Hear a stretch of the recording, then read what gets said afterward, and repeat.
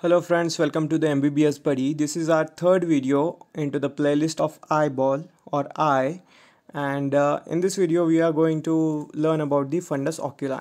So fundus oculi is nothing but the posterior wall or the posterior part of the internal eyeball wall. Okay, it is also known as the fundus and it is examined by the ophthalmoscope.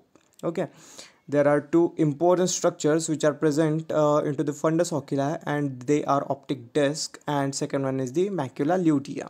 Okay, so we are going to look the optic disc. Optic disc is the so-called blind spot. Okay, it is present near the center of the posterior eyeball wall. Okay, and it is also known as the optic papilla. It contains all the layers of retina except the rods and cones.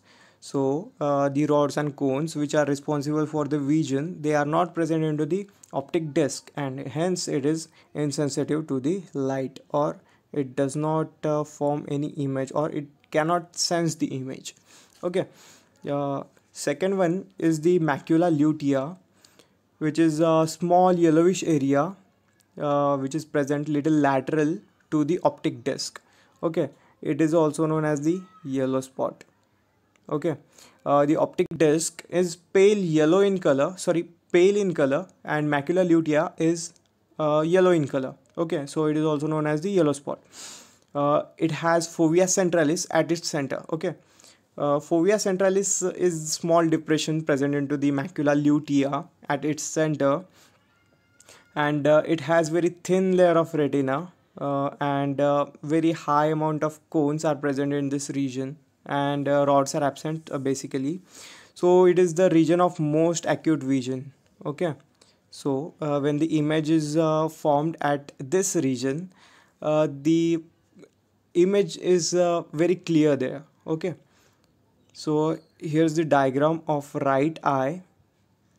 Okay, so fundus oculi.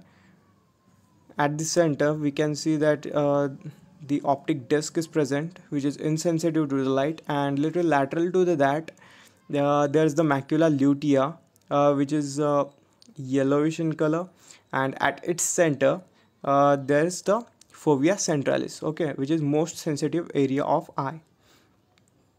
Okay, so there are two types of vision which are present.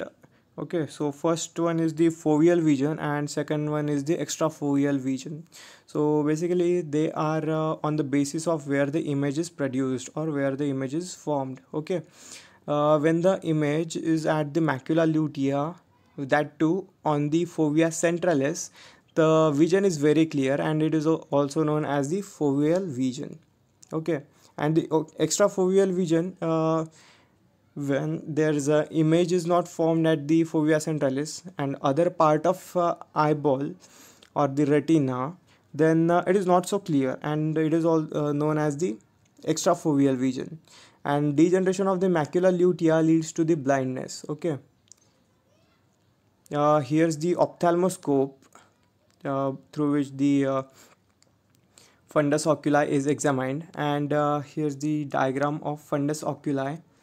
You can see here there are veins and